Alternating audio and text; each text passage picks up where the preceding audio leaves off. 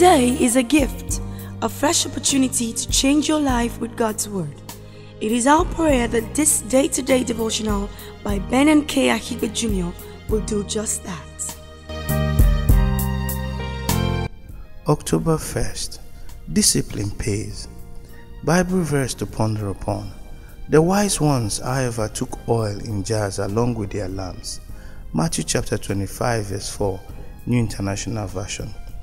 If there is one character trait whose benefits will never be denied, it may well be self-discipline. Not everyone can override their unconstructive impulses, resist temptation, and do what needs to be done.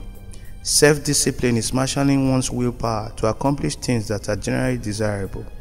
You need to be able to persevere at worthwhile tasks, and this requires you to have built a certain level of capacity over time. Self-discipline is always a determinant between success and failure, and it takes total commitment to your life's purpose to begin to do the things you should do to get you where you want to be. You must learn to defer gratification and pay your dues before you can savor your victory.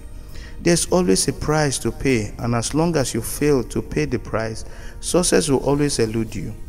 When you commit to discipline, you are like the farmer who sows his seed diligently in season, and he knows that in the fullness of time he will reap his harvest.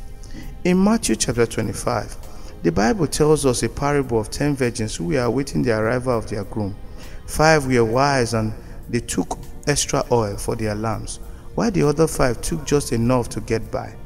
At the darkest hour, when the bridegroom arrived, the 5 foolish ones had run out of oil for their lamps. They were denied entrance into the banquet with the bridegroom they had spent all their lives waiting for. It took discipline on the part of the other 5 wise virgins to have extra oil handy in case of any unforeseen circumstance. The foolish 5 did only what was expected, and that is to have their lamps burning. They lacked adequate foresight, adequate preparation, and good planning. Things will not fall in place because you prayed. Prayer alone will not do what work and planning should do for you. The foolish virgins were missed out on the banquet, with their virginity notwithstanding. Let us pray and repeat this prayer after me.